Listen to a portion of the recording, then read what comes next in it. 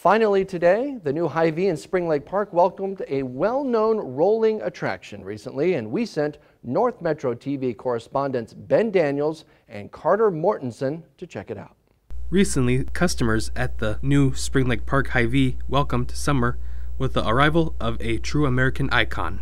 The greatest truck I've ever seen. It's a cool machine. I would love to drive it. And I was on my way home from work and I said I have to make a detour to see this.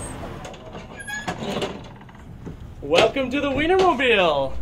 Yes, the Oscar Mayer Wienermobile, making its first stops on a long cross-country tour to California and delivering nostalgia to the North Metro. It's extra special when we can allow people to really bring out their kid at heart, and the Wienermobile is something so magical that people get to do that every day. We bring miles of smiles all across the country. I mean, the one thing that I've noticed about Spring Lake Park is just how fun people are. They come and they see the Wienermobile and they come right up and they're not shy to say, "Oh my God, it's the Wienermobile!" For these fans, seeing the Wienermobile was a dream come true. I mean, who doesn't love seeing a giant hot dog? A Wienermobile. I didn't even know these things existed. Thought they were just for the commercials. Brandon and Lauren spent the afternoon giving out photos, stickers, and of course, wiener whistles.